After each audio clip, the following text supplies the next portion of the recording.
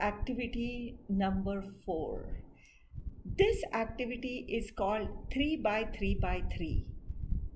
I just have to warn you, when you begin to do this activity, it may not sound so pleasant.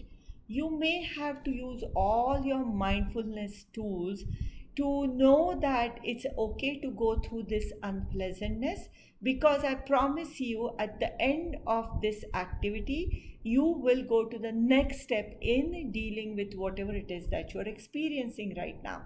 So, anxiety and fear is the time to do this 3 by 3 activity. Anxiety means you're afraid of something that's coming, as if whatever you're thinking about is definitely going to happen. How do you deal with that anxiety and face it? Face the fear and actually deal with it. So right now pause and get a pad and a writing pad and a pen, and we need 3 pieces of paper. Okay, I need 1, 2, 3. Number 1, I'm going to write 3 things I am afraid of. 3 things that are unpleasant. Those are my fears. I may be really convinced about it, but those are my fears. So for example, let's say you broke up with someone and you're feeling the loss. You're feeling this really, the knots in your tummy, and you're not able to let go of it. What are you anxious about? So what I'm going to be writing in 1, 2, 3 is what am I anxious about? So an example, if you're broken up, in some cases, maybe these are the fears. I will be lonely for the rest of my life. I'm ugly, so nobody wants me. Or I'll be too depressed to get anything else done. So these are examples of fear. Now pause and write your 3 things that you think could be happening. You're anxious about it. Those are your fears.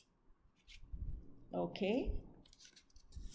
Now, when you look at these fears, know that these are fears and not facts. You don't know if it is really going to happen or not. Life has strange things that it can bring to you, and things can change. And so to know that, to look at this, know that, and then understand whatever you are writing, whatever you have written, unpleasant, knots in the tummy, heart rate, whatever you are experiencing, just relax your body, look at it objectively, knowing that these are not facts. Yes, I know. Yes, maybe I don't know. And then crumple it deliberately, put it aside. Now the next piece of paper, 1, 2, 3. Again, it may seem like I'm going fast because I would like you to pause and work on the 3 things at a time, then go to the next step. So number 2 is going to be, what are my strengths? So in this case, it could be, I am a kind and compassionate person. I am a good listener. I keep trying new things. So these are my strengths. So look at these strengths, read them one at a time to yourself, and feel it in your guts. Feel it all the way. That these are the strengths. That's what's going to help you to build whatever it is that you want to build. So to know that this is also the truth about you.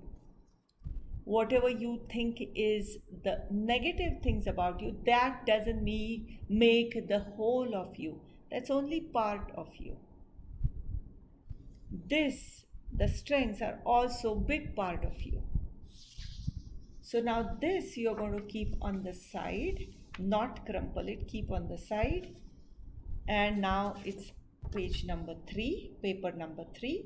And here you are going to write 3 things that realistically speaking you would want to happen. Realistically speaking. Right now, you may have to stretch your imagination a little bit to know what is realistically speaking, because right now everything may seem like dark future, but you know you have already crumpled the dark future, objectively speaking. So examples of what you would like to happen in the future, because you just broke up, is I want to be self-confident. I want to know how to be happy on my own. I would like to learn to control my anger. These are examples of what you would like to see happening. So these are your strengths, and these are the things that you would like to see. Now put them next to each other, read them, and see if any one of these strengths can be used to go towards whatever it is that you want to happen. It may take you a little bit of time, it may take a little bit of imagination, but you know where mindfulness helps you? Mindfulness tells you that unpleasant feelings are just feelings. It's not the fact, it's not something that's always going to stay. Because of that, you are going to be able to put this crumpled paper aside and look at it objectively. What you want to see is how can you make your wishes happen. If you are not able to think about it right away, know that's what you would like to happen. Read both these things carefully, close your eyes and say to yourself, may I find a way to take number 2 and make number 3 happen. What that means is, may I take my strengths, understand my strengths, and use those to make what I wish was there. It may take time, it may require some thinking, but may I do that? And knowing that is your refuge, and that's what you want to happen. All the best to you.